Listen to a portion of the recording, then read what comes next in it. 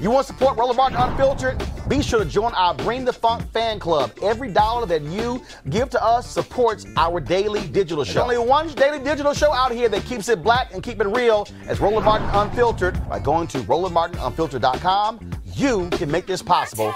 Danny Pantaleo, the cop who killed Eric Garner 5 years ago, is not going to face any federal civil rights charges. The Department of Justice made that decision today. The Civil Rights Division, they wanted him to be prosecuted, but the Eastern District of New York disagreed, and Attorney General William Barr agreed with the Eastern District. This concludes the 5-year investigation when it comes to the death of Eric Garner. Barr made the final decision in this case. Of course, again, sad state, the grand jury on Staten Island also declined to indict Pantaleo in Garner's death, but the officer was the subject of a departmental trial earlier this year.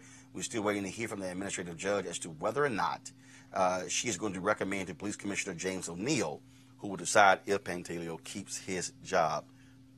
Are we shocked? No. It's, you know, it's kind of, we know that there generally is, when it comes to federal charges, especially against police, it's a rare thing. But to have the Civil Rights Division say, yes, go forward. Yeah, but... And then have the Eastern District say, no. That's also...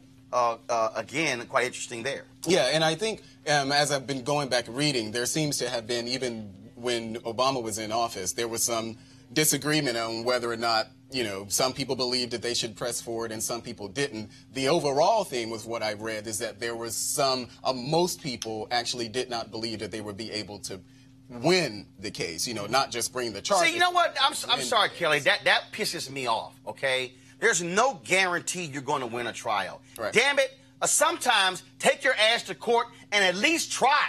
Oh, and that's your job. Man, I mean, it's not like, hey, we can't get a guaranteed win, so we're not going to do it. Yeah, it's incredibly lazy. I don't understand, you know, from a legal perspective, how that's not, you know, misconduct on some level when you know that you have something to present to a judge. Right. That is enough for a trial. And frankly, you don't know what a jury's going to say or do. So you're already hedging your bets against yourself before the trial even starts. But the jury in this case, didn't the jury? This is one area I don't think I rarely disagree with Roland. But I disagree because that goes both ways. What? You know, in terms of, you know, going out there and stretching yourself, trying to get convictions against people when you really don't have a mountain of evidence. You know what I mean? I'm not saying that that's the case here. But wait a minute. Hold up. But if you... That happens every day. There literally are folks... And that's problematic. If you don't have the evidence to convict somebody... No. Let's be real clear. First of all, the standard in a criminal trial is beyond a reasonable doubt. Right. Federal civil rights charges and civil are different. Yes. Right. It's not the same legal standard. Preponderance of evidence. Precisely. It's lower. All I'm saying is I don't understand this idea, well, we can't guarantee a victory, so we're not going to try.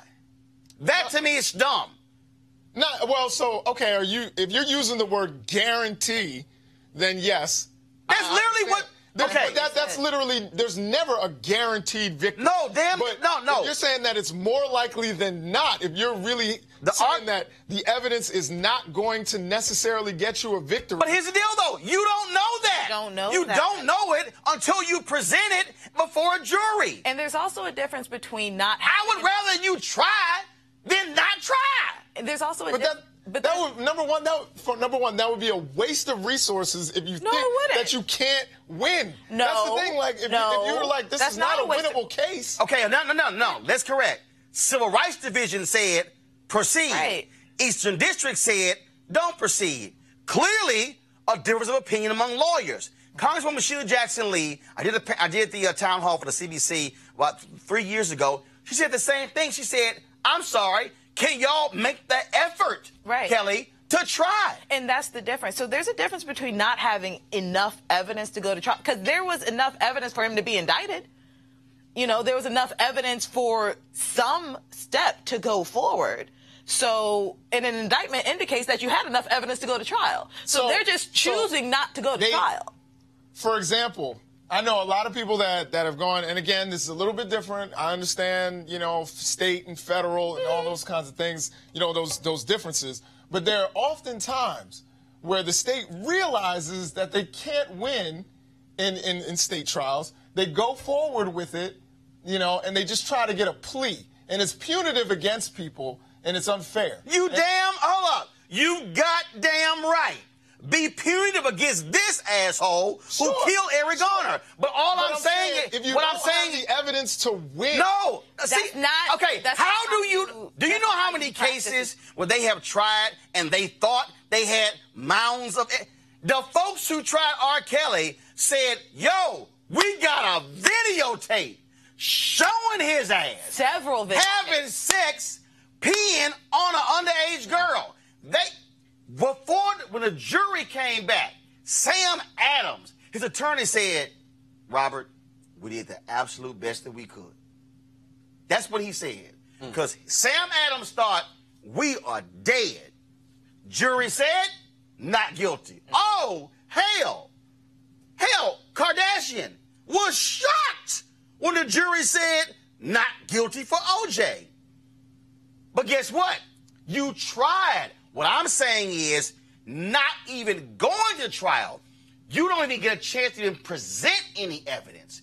To me, this is no different than a DAI. We couldn't get an indictment from the grand jury. That was nothing that we can do. I mean, the grand jury wouldn't do it. And I admit ignorance in this area, so I don't know law like that. But, you know, I don't know of how common it is when a jury isn't able to convict, that then they're federal, like in someone charged for federal civil rights violations. I don't know if there is a standard where if they're not convicted by a jury, then they, you know. So by a the civil time case it gets, and a criminal case. I just want you to try. I definitely get that. I just want you to try. Statement. Yeah, and here's what I want. What I want is for Eric Garner to have his day in court. No, I agree. What I want is for evidence to be presented so the public can see it. I want testimony. I want a jury of his peers to render a decision. What I don't want is for somebody sitting in the room going, well, you know, I don't really see how we can get a guarantee. It was a little more than that. I was reading that they actually did consider the evidence, and I think the chokehold, watching the video at that time. So there was other things that they considered other than. Right. But it feels like even with all of that. I'm with you in heart. But even with that knowledge, it still sounds like you're trying the case within yourself and not presenting it to a court. And Kelly, CBC members who I've talked to over the years have said they want to see DOJ get some damn heart and try. And it's like, because here's the real deal. 97% is the conviction rate for federal prosecutors. 97%. Do you know why? Because really what they do is they say, okay, we got all this sort of stuff, we're going to force you to plead guilty. Let me remind you, the cop who killed Walter Scott took a plea deal over the federal civil rights charges. Let me roll it back. It was a hung jury when it came to the state, but when it came to the federal civil rights trial, he went, they might send my ass to prison. Right. He took a plea deal. All I'm saying is, when you say, we're not going to move forward, that cop choked Eric Garner. No, there's no question about it. Hold. And they didn't indict in Staten Island, at least attempt to have a dadgum jury trial. But that's the case there, folks. Tomorrow we're going to talk to the mother of Eric Garner. Tomorrow's the 5th anniversary of Eric Garner's murder. All right, folks, back to our Roland Mark Unfiltered video in just one moment. Let's talk about, of course, my folks at 420 Real Estate. Of course, they're back. MarijuanaStock.org has another great investment opportunity. If you were lucky enough the last time to invest in their last crowdfunding campaign, you know they raised a ton of money in just a few months investing in legal marijuana farms. Those initial investors now own shares of a publicly traded company. And last time, again, a lot of people missed it. They were sending emails saying, hey, I want to get in. Now they have a new investment opportunity that you can check out, folks. I'm talking about industrial hemp CBD. For those who don't know, the hemp plant is the cousin to marijuana with a much higher concentration of CBD, which means hemp CBD gives you all the medical benefits of marijuana without getting you high. Until recently, hemp farming was practically illegal in the United States and heavily regulated by the DEA. However, the 2018 Farm Bill that was passed makes it legal to grow hemp CBD in the U.S., creating one of the largest commodities worldwide. They need land to grow in all of the plants. This makes for an incredible investment opportunity, and that's where our good friends at 420 Real Estate come in. Their business model is real simple. They buy land that supports hemp CBD grow operations and lease it to licensed, high-paying tenants. That's right, they are hemp CBD landlords, and you can get in on the action. You can invest in this crowdfunding campaign for as little as $200 up to $10,000. All you got to do is go to marijuanastock.org. That's marijuanastock.org to get in the game, and get in the game now. Now back to your Roland Martin Unfiltered video.